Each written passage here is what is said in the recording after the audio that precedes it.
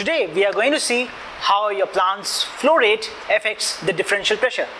Hi, I am Kartik Maharana. I have 10 years of experience in handling fume treatment plants, dedusting units and filter bags, and I currently operate my own consulting firm. Do you need to increase the flow rate across your filter bags? This generally happens when you increase the overall production, or there is a reason for increase in the production of fume and the dust. The reverse can also be true. Do you need to reduce the flow rate across the filter bags? This may happen when you are operating your plant at a diminished capacity or an under capacity, or you have already increased the flow rate and now you want to rectify it. Any changes in the flow rate across the filter bags are going to cause many changes in the plant parameters. This is very important for your operators to know which parameters are going to get affected and how. When the flow rate increases, the DP increases, and when the flow rate across your filter bag decreases, the DP decreases. Let us understand why this happens. For understanding purposes, we must consider that only flow rate is going to change. We are not going to change the dust load in your filter bags.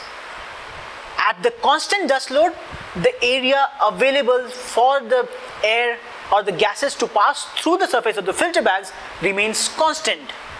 When we increase the flow rate across the filter bags, more gas passes through the same surface area in the same amount of time, hence more energy is required, so DP increases. And when we reduce the flow rate, less quantity of gas passes through the same surface area, hence less energy is required, so we get a lower DP. There is a simple way of understanding and remembering this logic, the Ohm's law, V equals to IR, which says voltage is equal to current into resistance. Using the same analogy, we can understand as voltage is equal to the pressure drop across the filter bags, which is DP. The current is the flow rate across the filter bags.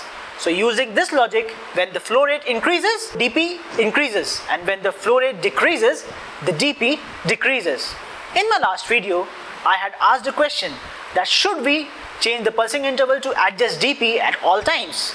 Here we must take care that when DP is changed due to the airflow or the change in the airflow, we must not change the pulsing interval to bring back the DP at the original levels. When flow rate changes, it is going to change the DP, and that is normal. Yes, some corrections have to be made, but they are going to be made on the basis of all the changes in your baghouse. If you want to learn more about how to optimize your plant, hit that subscribe button and press that notification bell. Share this video with your colleagues, seniors and your operators so that they get the knowledge and your plant gets optimized. If you have any questions from me, you can ask me in the comment section and I'll try to answer them. I have also made a video in Hindi on the same topic for all those who may require. If you are facing major difficulties in your plant operation, or you are going for a design change and you wish to employ my services, you can contact me on 9178-457-983. Thanks for watching. I hope this is gonna help you in your plant operations. I'll be back with another video on another topic. Till then, stay tuned.